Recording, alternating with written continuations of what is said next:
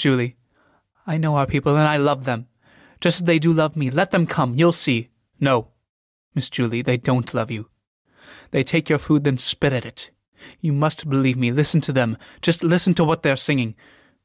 No, don't listen. What are they singing? They're mocking. You and me. Oh, no. How horrible. What cowards. A pack like that's always cowardly. But against such odds, there's nothing we can do but run away. Run away? Where to? We can't get out and we can't go into Kristen's room. Into mine, then. Necessity knows no rules. And you can trust me, I really am your true and devoted friend. But supposing they were to look for you in there. I'll bolt the door. And if they try to break in, I'll shoot. Come on. Please, come. Do you promise? I swear. Julie goes quickly into his room, and he excitedly follows her. Led by the fiddler, the peasants enter in a festive attire with flowers in their hats. They put a barrel of beer and a keg of spirits, garlanded with wreaths, on the table, fetch glasses, and begin to carouse. The scene becomes a ballet. They form a ring and dance and sing and mime. Out of the wood 2 women came. Finally they go out, still singing. Julie comes in alone. She looks at the havoc in the kitchen, wrings her hands, then takes out her powder puff and powders her face. Jean enters in high spirits. Jean, now you see. And you heard, didn't you? Did you still think it's possible for us to stay here? No, I don't, but what can we do? Run away. Far away. Take a journey. Journey? But where to? Switzerland. The Italian lakes. Ever been there? No. Is it nice? Eternal summers, oranges, and evergreens. But what will we do there? I'll start a hotel. First-class accommodation and first-class customers. Hotel? There's life for you. New faces all the time, new languages, no time for nerves or worries, no need to look for something to do, work rolling up out of its own accord. Bells ringing night and day, trains whistling, buses coming and going, and all the time gold pieces rolling onto the counter. There's life for you. For you. And I? Mistress of the house. Ornament of the firm. With your looks and your style, oh, it's bound to be a success. Terrific. You'll sit like a queen in the office and set your slaves in motion by pressing an electric button. The guests will file past your throne and nervously lay their treasures on your table. You've no idea the way people tremble when they get their bills. I'll salt the bills when you'll sugar them with your sweetest smiles. Oh, let's get away from here. Produces a timetable. At once, by the next train. We shall be at Malmo at 6:30, Hamburg 8:40 the next morning, Frankfurt Basel by the following day, and Como by St. Gothard's Pass in, 3 days. 3 days. That's all very well. But Jean, you must give me courage. Tell me you love me. Come and take me in your arms. I'd like to, but I daren't. Not again in this house. I love you, that goes without saying. You can't doubt that, Miss Julie, can you? Miss? Call me Julie. There aren't any barriers between us now. I can't. As long as we're in this house, there are barriers between us. There's the past, and there's the Count. I've never been so servile to anyone as I am to him. I've only got to see his gloves on a chair to feel small. I've only to hear his bell, and I shy like a horse. Even now, when I look at his boots, standing there so proud and stiff, I feel my back beginning to bend. Kicks the boots. It's those old narrow-minded notions drummed into us as children. But they can soon be forgotten. You've only got to get to another country republic and people will bend themselves double before my porter's livery. Yes, double they'll bend themselves, but I shan't. I wasn't born to bend. I've got guts, I've got character, and once I reach that first branch, you'll watch me climb. Today I'm valet. Next year I'll be proprietor, and 10 years I'll have made a fortune, and then I'll go to Romania, get myself decorated, and I may, only say may, mind you, end up as a count. That would be very nice. You see, in Romania one can buy a title, and then you'll be a countess after all. My countess. What do I care about all that? I'm putting those things behind me. Tell me you love me. Because if you don't, what am I? I'll tell you 1,000 times over, later, but not here. No sentimentality now, or everything will be lost. We must consider this thing calmly like reasonable people. Takes a cigar, cuts and lights it. You sit down there, and I'll sit here and we'll talk as if nothing had happened. My God, have you no feelings at all? Nobody has more, but I know how to control them. A short time ago you were kissing my shoe. And now, yes, that was then. Now we have something else to think about. Don't speak to me so brutally. I'm not. Just sensibly. One folly's been committed. Let's have more. The Count will be back at any moment, and we've got to settle our future before that. Now, what do you think of my plans? Do you approve? It seems a very good idea, but just one thing. Such a big undertaking would need a lot of capital. Have you got any? Jean, chewing his cigar. I certainly have. I've got my professional skill, my wide experience, and my knowledge of foreign languages. That's capital worth having, it seems to me. But it won't buy even one railway ticket. Quite true. That's why I need a backer to advance some ready cash. How could you get all that at a moment's notice? You must get it, if you want to be my partner. I can't. I haven't any money of my own. Then the whole thing's off. And we go on as we are. Do you think I'm going to stay under this roof as your mistress? With everyone pointing at me? Do you think I can face my father after all of this? No. Take me away from here, away from this shame, this humiliation. Oh my God, what have I done? My God. Weeps. So that's the tune now, is it? What have you done? Same as many before you. And now you despise me. I'm falling. Fall as far as me and I'll lift you up again. Why was I so terribly attracted to you? The weak to the strong, the falling to the rising. Or was it love? Is that love? Do you know what love is? Do I? You bet I do. Do you think I never had a girl before? The things you say, the things you think, that's what life's taught me. And that's what I am. It's no good getting hysterical or giving yourself airs. We're both in the same boat now. Here, let me give you a glass of something special.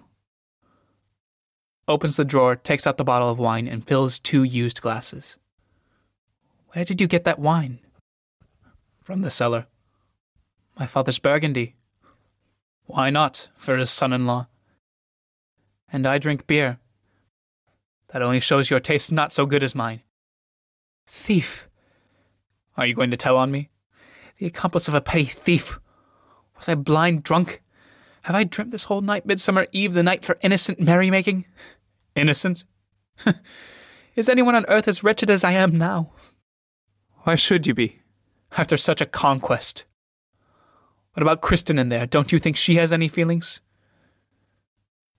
I did think so, but I don't any longer. No, a menial is a menial, and a whore is a whore. Julie, falling to her knees, her hands clasped. Oh God in heaven, put an end to my miserable life. Lift me out of this filth I'm sinking. Save me, save me. I must admit I'm sorry for you.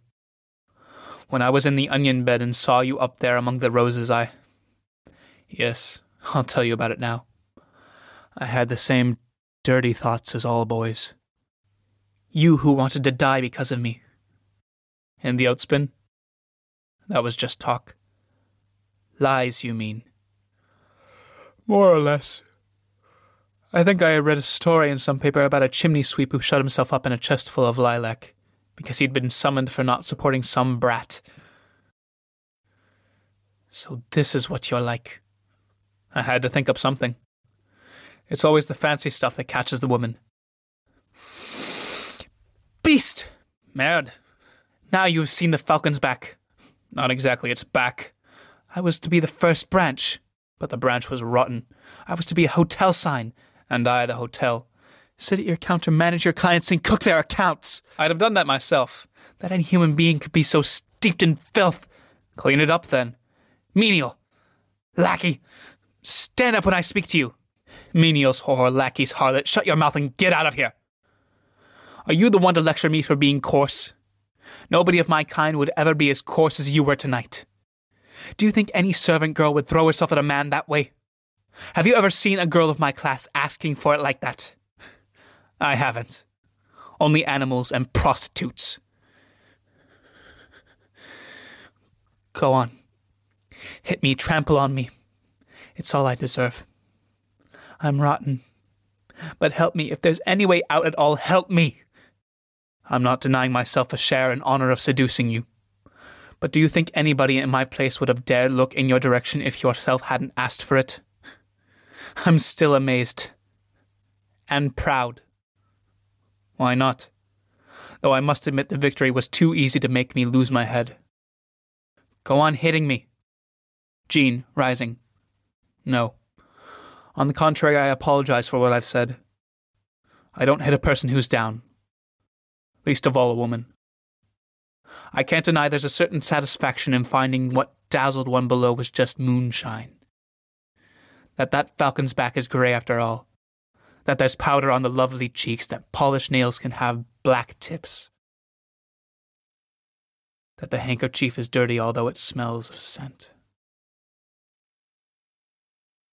On the other hand, it hurts to find that what I was struggling to reach wasn't high and isn't real. It hurts to see you fallen so low you're far lower than your own cook. Hurts like when you see the last flowers of summer lashed to pieces by rain and turned to mud. You're talking as if you're already my superior. I am. I might make you a countess, but you can never make me a count, you know. But I am the child of a count, and you can never be that. True. But I might be the father of counts if... You're a thief. I'm not. There are worse things than being a thief. Much lower. Besides, when I'm in a place, I regard myself as a member of the family to some extent, as one of the children. You don't call it stealing when children pinch a berry from overladen bushes. His passion is roused again. Miss Julie, you're a glorious woman, far too good for a man like me. You were carried away by some kind of madness, and now you're trying to cover up your mistake by persuading yourself you're in love with me. You're not, although you may find me physically attractive, which means your love's no better than mine. But I wouldn't be satisfied with being nothing but an animal for you, and I could never make you love me. Are you sure? You think there's a chance? Of my loving you, yes, of course. You're beautiful, refined, takes her hand, educated. And you can be nice when you want to be. The fire you kindle in a man isn't likely to go out. Puts his arm round her. You're like mulled wine, full of spices, and your kisses... Tries to pull her to him, but she breaks away. Let go of me. You won't win me that way. Not that way, how then? Not by kisses and fine speeches. Not by planning the future and saving you from shame, how then? How? How? I don't know. There isn't any way. I loathe you as I loathe the rats, but I can't escape from you. Escape with me. Julie, pulling herself together. Escape? Yes, we must escape. But I'm so tired. Give me a glass of wine. He pours it out. She looks at her watch. First we must talk. We still have a little time. Empties the glass and holds it out for more. Don't drink like that. You'll get tipsy. What's that matter? What's it matter? It's vulgar to get drunk. Well, what have you got to say? We've got to run away. But we must talk first, or rather I must, for so far you've done all the talking. You've told me about your life, now I want to tell you about mine, so that we really know each other before we begin this journey together. Wait. Excuse my saying so, but don't you think you may be sorry afterwards if you give away your secrets to me? Aren't you my friend? On the whole. But don't rely on me. You can't mean that. But anyway, everyone knows my secrets. Listen, my mother wasn't well born.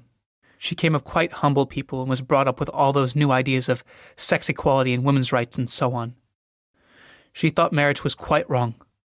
So when my father proposed to her, she said she would never become his wife.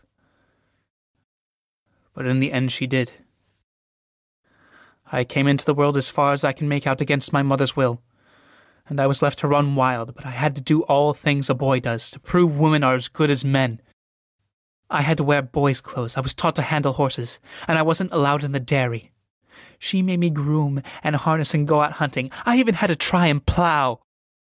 All the men on the estate were given the women's jobs, and the women the men's, until the whole place went to rack and ruin, and we were the laughingstock of the entire neighborhood. At last my father seems to have come to his senses and rebelled. He changed everything and ran the place his own way. My mother got ill. I don't know what was the matter with her, but she used to have strange attacks and hide herself in the attic or the garden. Sometimes she stayed out all night. Then came the great fire which you have heard people talking about. The house and the stables and the barns, the whole place burnt to the ground. In very suspicious circumstances. Because the accident happened the very day the insurance had to be renewed, and my father had sent the new premium, but through some carelessness of the messenger it arrived too late. Refills her glass and drinks. Don't drink any more. Oh, what does it matter? We were destitute and had to sleep in the carriages. My father didn't know how to get money to rebuild, and then my mother suggested he should borrow from an old friend of hers, a local brick manufacturer. Drinks. My father got the loan, and to his surprise without having to pay interest. So the place was rebuilt. Do you know who set fire to it? Your lady mother. Do you know who the brick manufacturer was? Your mother's lover. Do you know whose the money was? Wait. No, I don't know that. It was my mother's. In other words, the Count's. Unless there was a settlement. There wasn't any settlement. My mother had a little money of her own which she didn't want my father to control. So she invested it with her friend, who grabbed it. Exactly. He appropriated it. My father came to know all this. He couldn't bring an action, couldn't pay his wife's lover, nor prove it was his wife's money. That was my mother's revenge, because he made himself master in his own house. He nearly shot himself then. At least there was a rumor he tried and didn't bring it off. So he went on living, and my mother had to pay dearly for what she's done. Imagine what those 5 years were like for me. My natural sympathies were with my father, yet I took my mother's side, because I didn't know the facts. I learned from her to hate and distrust men. You know how she loathed the whole male sex, and I swore to her I'd never become the slave of any man. And so you got engaged to that attorney? So that he would be my slave. But he wouldn't be. Oh yes, he wanted to be, but he didn't have the chance. I got bored with him. Is that what I saw? In the stable yard? What did you see? What I saw was him breaking off the engagement. That's a lie. It was I who broke it off. Did he say it was him? The cad. He's not a cad. Do you hate men, Miss Julie? Yes. Most of the time. But when that weakness comes, oh, the shame. Then do you hate me? Beyond words. I'd gladly have killed you like an animal. Quick as you shot a mad dog, eh? Yes. But there's nothing here to shoot with. And there isn't a dog. So what do we do now? Go abroad. To make each other miserable for the rest of our lives? No. To enjoy ourselves for a day or two. For a week, for as long as enjoyment lasts. And then to die. Die? How silly. I think it would be far better to start a hotel. Julie, without listening. Die on the shores of Lake Como, where the sun always shines and at Christmas time there are green trees and glowing oranges. Lake Como's a rainy hole and I didn't see any oranges outside the shops. But it's a good place for tourists. Plenty of villas to be rented by honeymoon couples. Profitable business, that. Know why? Because they all sign a lease for 6 months and all leave after 3 weeks. Why? They quarrel, of course. But the rent has to be paid just the same. And then it's let again. So it goes on and on. For there's plenty of love, although it doesn't last long. You don't want to die with me? I don't want to die at all. For one thing, I like living. And for another, I consider suicide a sin against the Creator who gave us life. You believe in God. You. Yes, of course. And I go to church every Sunday. Look here, I'm tired of all of this. I'm going to bed. Indeed. And do you think I'm going to leave things like this? Don't you know what you owe the woman you've ruined? Jean, taking out his purse and throwing a silver coin on the table. There you are. I don't want to be in anybody's debt. Julie, pretending not to notice the insult. Don't you know what the law is? There's no law, unfortunately, that punishes a woman for seducing a man. But can you see anything for it but to go abroad, get married, and then divorce? What if I refuse this mésalliance? Mésalliance? Yes, for me. I'm better bred than you are, see? Nobody in my family committed arson. Well, you can't prove otherwise, because we haven't any family records outside the registrar's office. But I've seen your family tree in that book on the drawing room table. Do you know who the founder of your family was? A miller who let his wife sleep with the king one night during the Danish War. I haven't any ancestors like that. I haven't any ancestors at all, but I might become one. This is what I get for confiding in someone so low, for sacrificing my family honor to dishonor. Well, I told you so. One shouldn't drink, because then one talks. And one shouldn't talk. Oh, how ashamed I am, how bitterly ashamed. If at least you loved me. Look here, for the last time, what do you want? Am I to burst into tears? Am I to jump over your riding whip? Shall I kiss you and carry you off to Lake Como for 3 weeks, after which... What am I to do? What do you want? This is getting unbearable, but that's what comes about from playing around with women. Miss Julie, I can see how miserable you are. I know you're going through hell, but I don't understand you. We don't have scenes like this. We don't go in for hating each other. We make love for fun in our spare time, but we haven't all day and all night for it like you. I think you must be ill. I'm sure you're ill. Then you must be kind to me. You sound almost human now. Well, be human yourself. You spit at me, then won't let me wipe it off. On you. Help me. Help me. Tell me what to do, where to go. Jesus, as if I knew. I've been mad, raving mad, but there must be a way out. Stay here and keep quiet. Nobody knows anything. I can't. People do know. Kristen knows. They don't know and they wouldn't believe such a thing. But it might happen again. That's true. And there might be consequences. Consequences. Fool that I am, I never thought of that. Yes. There's nothing for it but to go. At once. I can't come with you. That would be a complete giveaway. You must go alone, abroad, anywhere. Alone? Where to? I can't. You must. And before the Count gets back. If you stay, we know what will happen. Once you've sinned, you feel you might as well go on and the harm's done. Then you get more and more reckless, and in the end you're found out. No, you must go abroad. Then write to the Count and tell him everything, except that it was me. He'll never guess that, and I don't think he'll want to. I'll go if you come with me. Are you crazy, woman? Miss Julie elopes with valet. Next day it would be in the headlines, and the Count would never live it down. I can't go. I can't stay. I'm so tired. I'm so completely worn out. Give me orders.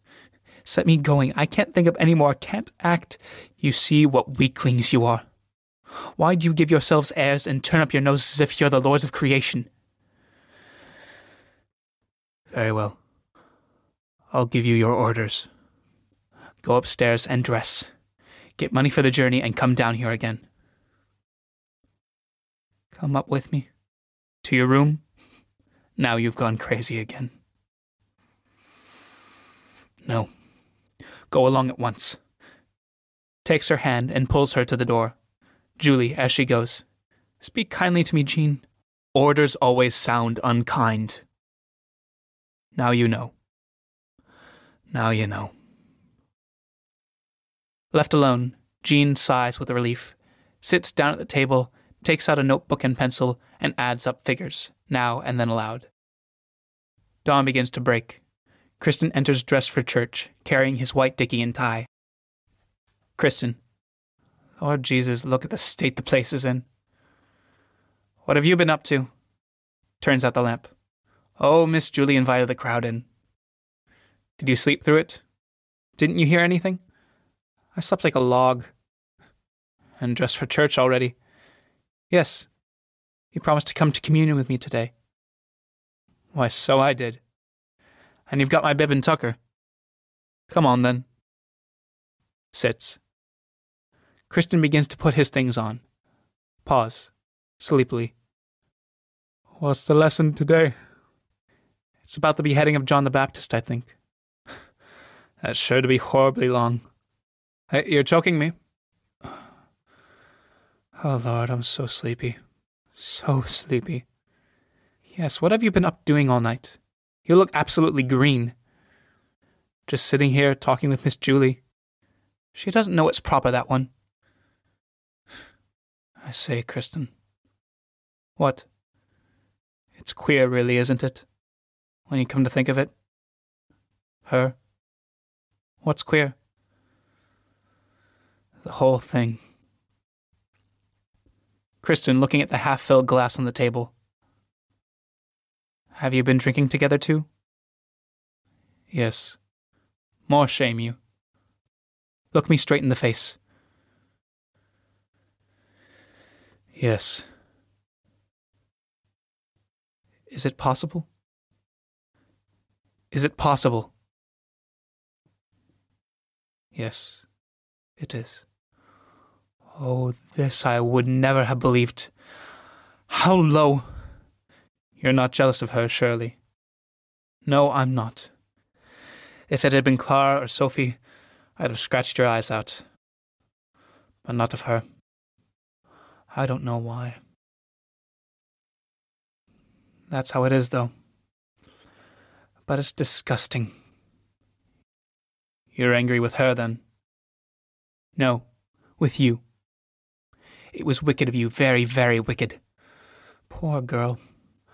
And mark my words, I won't stay here any longer now, in a place where one can't respect one's employers. Why should one respect them? You should know since you're so smart. But you don't want to stay in the service of people who aren't respectable, do you? I wouldn't demean myself. But it's rather a comfort to find out they're no better than us. I don't think so. If they're no better than us, there's nothing for us to live up to. And oh, think of the Count. Think of him. He's been through so much already. No, I won't stay in the place any longer. A fellow like you, too. If it had been that attorney now, or somebody of our own class. Why? What's wrong with, oh, you're all right in your own way, but when all's said and done, there's a difference between one class and another. No, this is something I'll never be able to stomach. That our young lady was so proud and so down on men you never believed she let one come near her should go and give herself to one like you. She who wanted to have poor Diana shot for running after the lodge-keeper's pug. No, I must say. Well, I won't stay here any longer. On the 24th of October, I quit. And then? Well, since you mention it, it's about time you began to look around, if we're ever going to get married. But what am I to look for? I shan't get a place like this when I'm married. I know you won't, but you might get a job as porter or caretaker in some public institution. Government rations are small but sure, and there's a pension for the widow and children.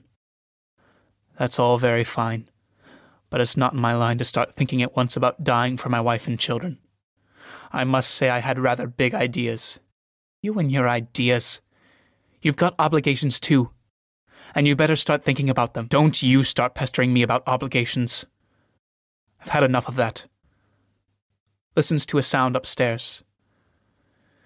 Anyway, we've plenty of time to work things out. Go and get ready now, and we'll be off to church. Who's that walking about upstairs? Don't know. Unless it's Clara. Kristen, going. You don't think the Count could have come back without our hearing him? The Count? No, he can't have. He'd have rung for me. God help us. I never known such goings-on. Exit. The sun has now risen and is shining on the treetops. The light gradually changes until it slants in through the windows. Jean goes to the door and beckons. Julie enters in traveling clothes, carrying a small bird cage covered with a cloth, which she puts on a chair. I'm ready. Hush! Kristen's up. Julie, in a very nervous state. Does she suspect anything? Not a thing. But my God, what a sight you are. Sight? What do you mean? You're white as a corpse and, pardon me, your face is dirty. Let me wash then. Goes to the sink and washes her face and hands. There. Give me a towel. Oh, the sun is rising. And that breaks the spell. Yes. The spell of Midsummer Eve. But listen, Jean. Come with me. I've got the money. Enough. Enough to start with. Come with me. I can't travel alone today. It's Midsummer Day, remember? I'd be packed into a suffocating train among crowds of people who'd all stare at me. And it would stop at every station while I yearned for wings. No, I can't do that. I simply can't. There will be memories, too. Memories of midsummer days when I was little. The leafy church, birch and lilac, the gaily springing dinner table, relatives, friends, evening in the park, dancing and music and flowers and fun. Oh, however far you run away, there will always be memories of the baggage car, and remorse and guilt. I will come with you. But quickly now then, before it's too late. At once. Put on your things. Picks up cage. No luggage, mind. That would give us away. No, only what we can take with us in the carriage. Jean, fetching his hat. What on earth have you got there? Only my greenfinch. I don't want to leave it behind. Well, I'll be damned. Or to take a bird cage along, are we? You're crazy. Put that cage down. It's the only thing I'm taking from my home. The only living creature who cares for me since Diana went off like that. Don't be cruel. Let me take it. Put that cage down, I tell you, and don't talk so loud. Kristen will hear. No, I won't leave it in strange hands. I'd rather you killed it. Give the little beast here, then I'll wring its neck. But don't hurt it, don't... No, I can't. Give it here. I can. Julie, taking the bird out of the cage and kissing it. Dear little Serena, must you die and leave your mistress? Please don't make a scene. It's your life and future we're worrying about. Come on, quick now. He snatches the bird from her, puts it on a board, and picks up a chopper. Julie turns away. You should have learned how to kill chickens instead of target shooting. You wouldn't faint at a drop of blood. Julie, screaming, Kill me too! Kill me too! You can butcher an innocent creature without a quiver. Oh, how I hate you, how I loathe you. There is blood between us now. I curse the hour I first saw you. I curse the hour I was conceived in my mother's womb. What's the use of cursing? Let's go. Julie, going on the chopping block as if drawn against her will. No, I won't go yet. I can't. I must look. Listen. There's a carriage. Listens without taking her eyes off the board and chopper. You don't think I can bear the sight of blood. You think I'm so weak. Oh, how I should like to see your blood and your brains on a chopping block. I'd like to see the whole of your sex swimming like that in the sea of blood. I think I could drink out of your skull, bathe my feet in your broken breast, and eat your heart-roasted hull.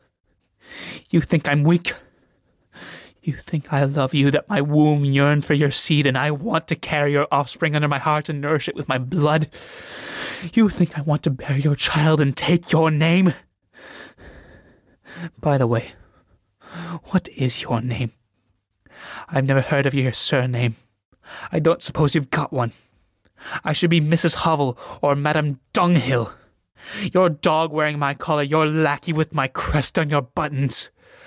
I share you with my cook, with my own servant's rival. Oh. You think I'm a coward and will run away.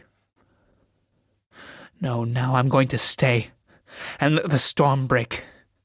My father will come back, find his desk broken open, his money gone. Then he'll ring that bell twice for the valet, and then he'll send for the police. I shall tell them everything, everything. Oh, how wonderful to make an end of it all. A real end. He has a stroke and dies, and that's the end of all of us. Just peace and quietness. Eternal rest. The coat of arms broken on the coffin, and the Count's line extinct.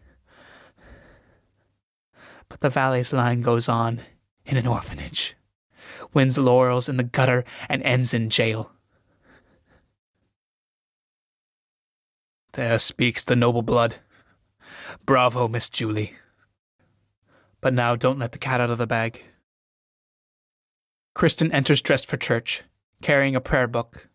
Julie rushes to her and flings herself into her arms for protection.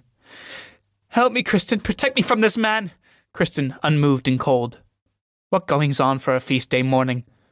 Sees the board. And what a filthy mess. What's it all about? Why are you screaming and carrying on so? Kristen, you're a woman and my friend. Beware of that scoundrel.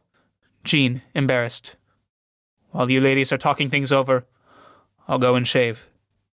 Slips into his room. You must understand, you must listen to me. I certainly don't understand such loose ways. Where are you off to in those traveling clothes? And he had his hat on, didn't he? Listen, Kristen, listen, I'll tell you everything.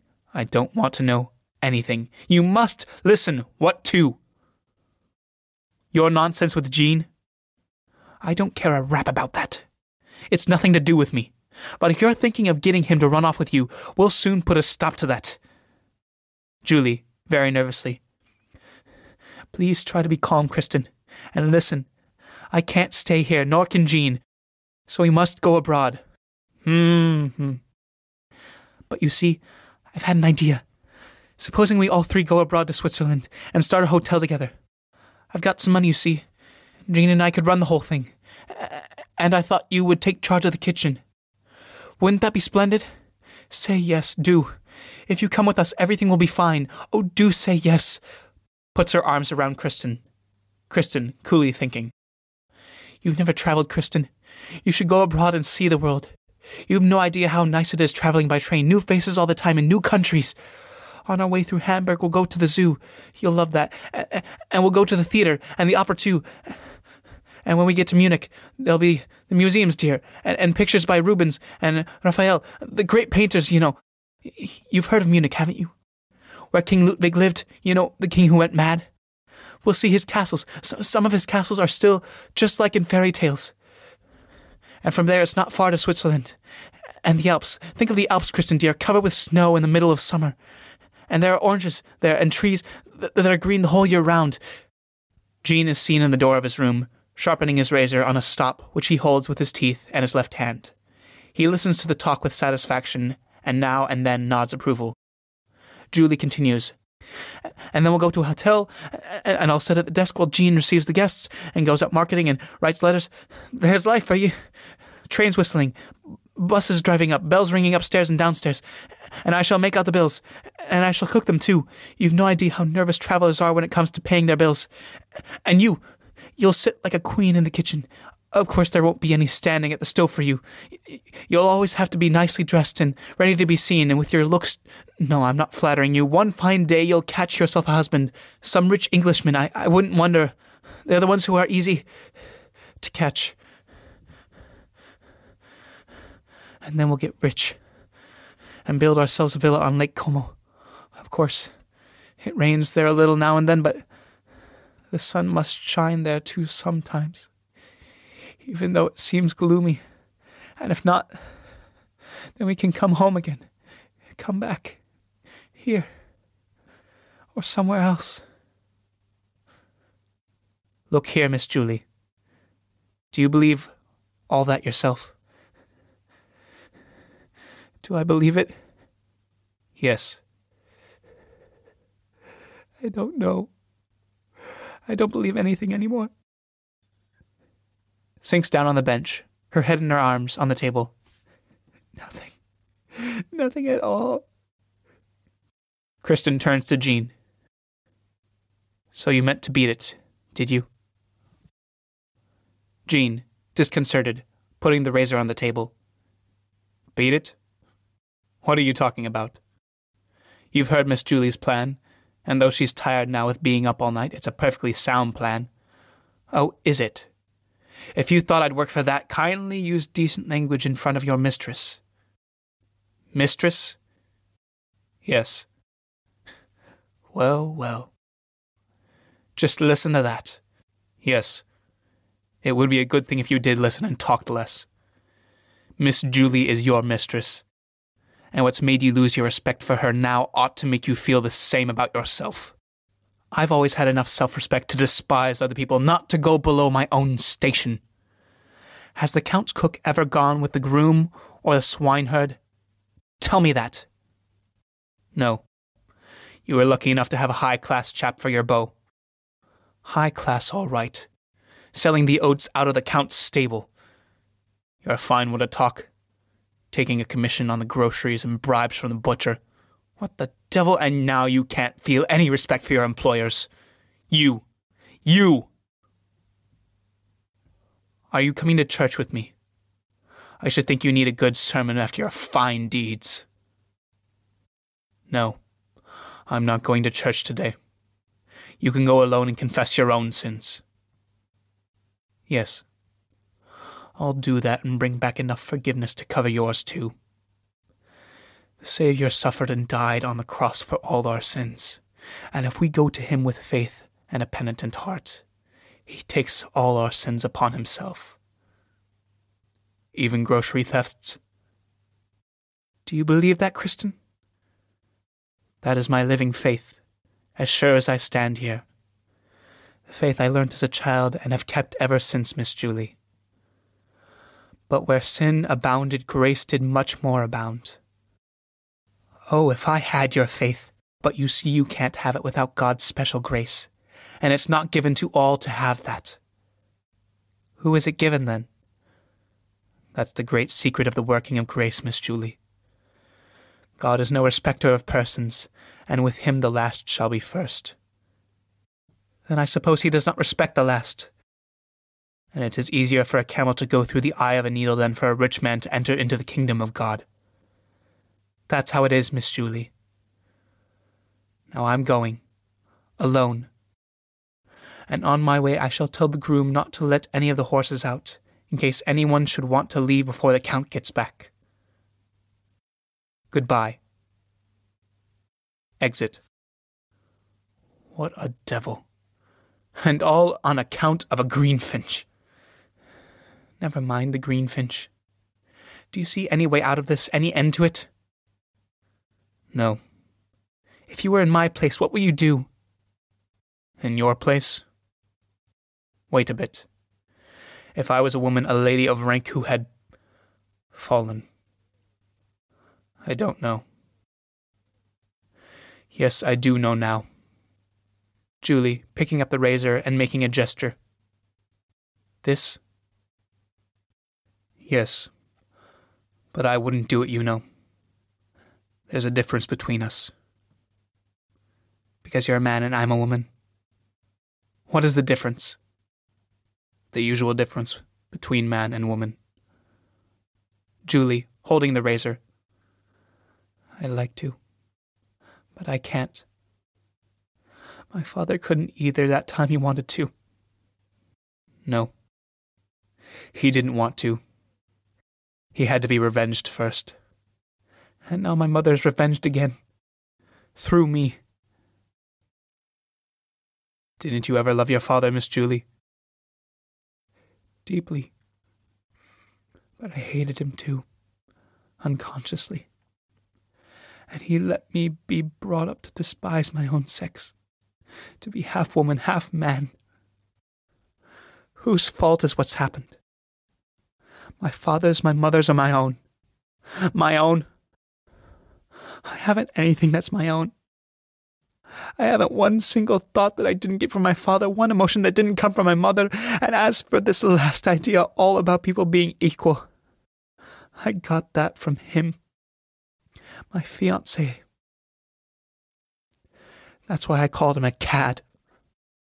How can it be my fault?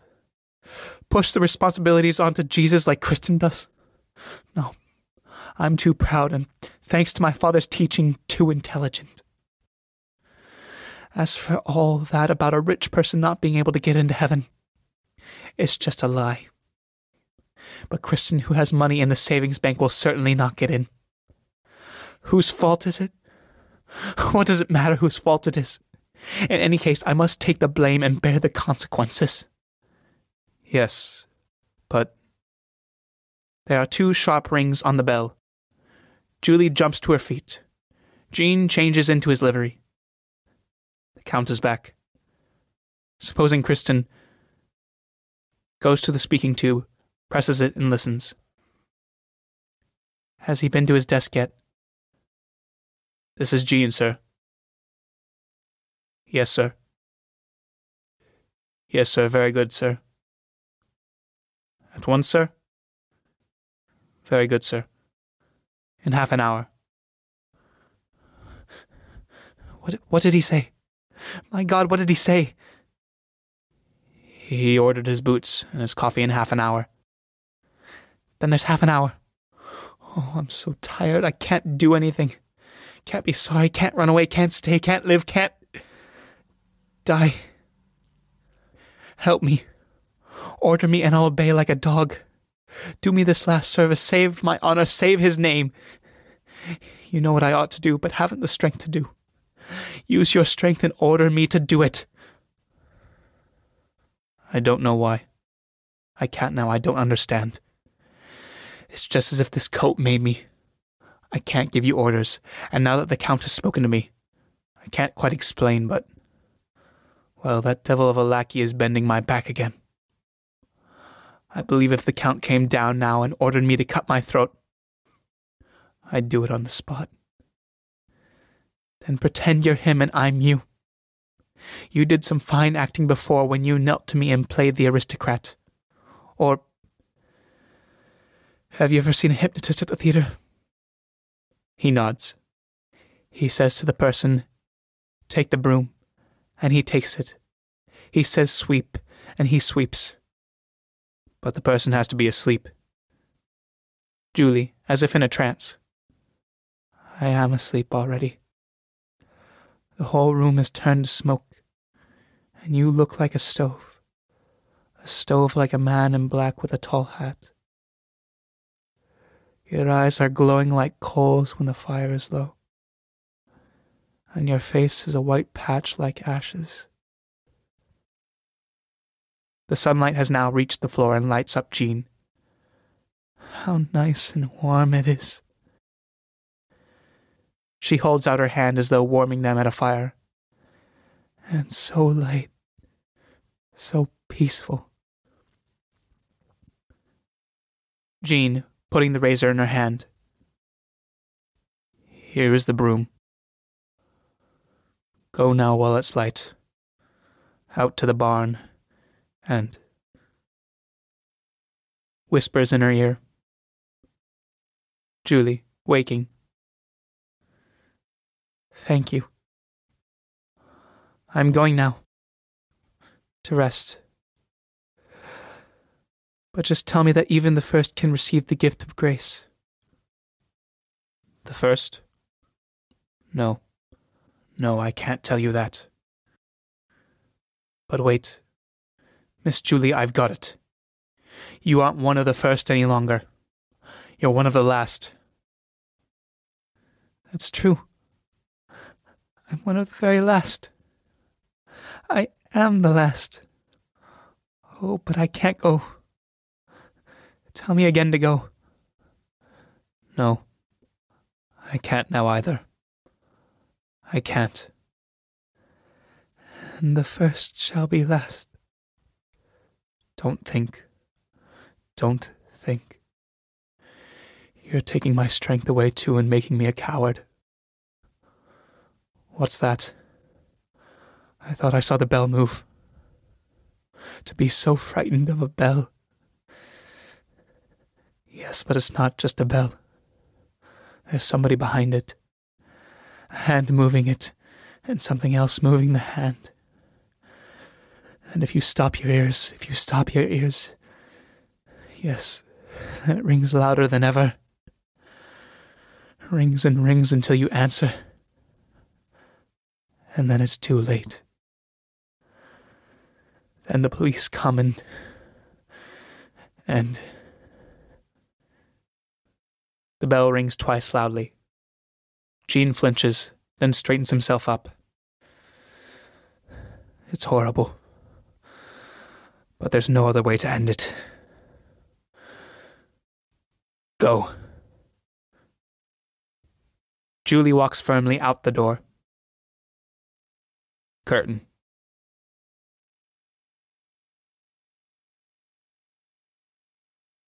And that is the end of our 2 plays by August Strindberg. The first one being called The Stronger, and the second, Miss Julie. I hope that you enjoyed these plays. It allowed me to be a bit more crazy than I have been in the past. It's always fun when you get to try and stop being, everything is so serious all the time, and then you just get to kind of go loose and just be like, we're having a mental breakdown. It's always a fun time to go about that. And my body totally wasn't shaking at that point. As always, if you could show your support by liking or subscribing, or whatever in your particular social media uses, I greatly appreciate that. And share it with your friends, your theater friends, your speech friends, even if it's just to mock me. Anyway, I hope you have a lovely rest of your day, and I hope to have you back in Brendan Moyer's Playwright Corner. Thank you.